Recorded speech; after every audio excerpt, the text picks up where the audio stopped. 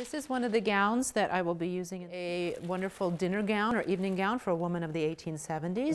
The grant is funding our next exhibit, which is called The Fashions of Fiction, From Pamela to Gatsby. This is a ball gown from about 1870.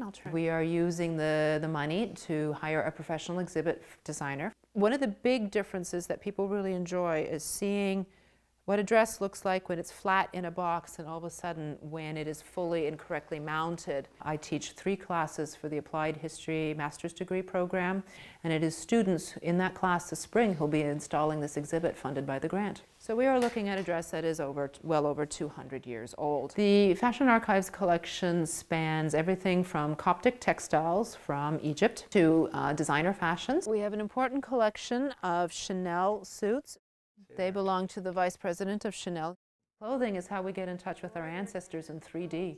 This is how we get a sense of them as people. What really sort of expands students' minds is they suddenly have an appreciation for how beautiful clothing used to be. It's a very comprehensive collection, which is why other museums rely upon us for loans for their own exhibitions.